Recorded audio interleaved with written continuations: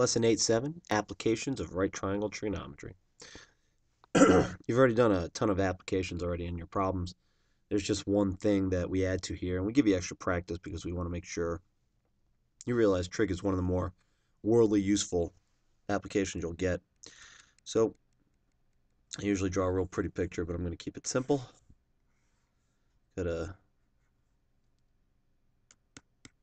lighthouse here on land, and then the water and the boat. I'll put the boat low in the water.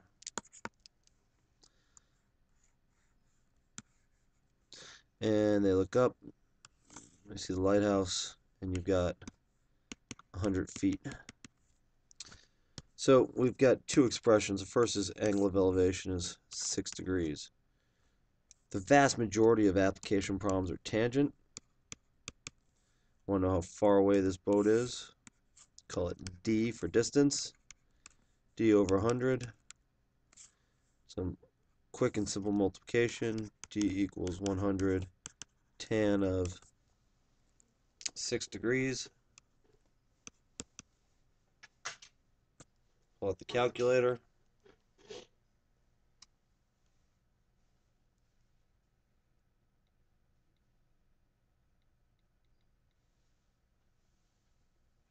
And we get a ugly number, so something's wrong with my calculator.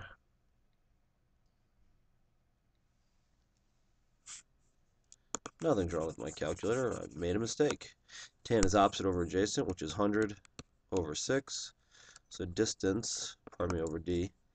Distance equals 100 divided by tan of 6.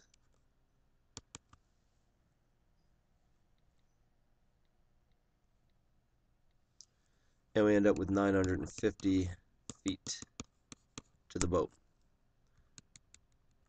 So, no problem. You've already done that. Application problem. Draw the picture right. You're good to go. But here's the problem. Get this angle of depression thing in here.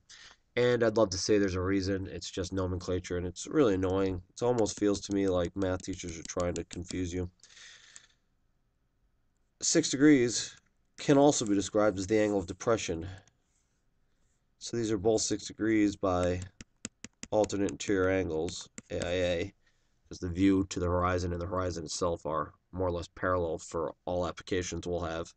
We're not getting into the curvature of the globe quite yet. So when you see angle of depression, don't mess with it. Put it down here. A lot of people put it up here, and that is wrong. Don't put it in the upper notch. But that is it. Just watch out for angle of depression.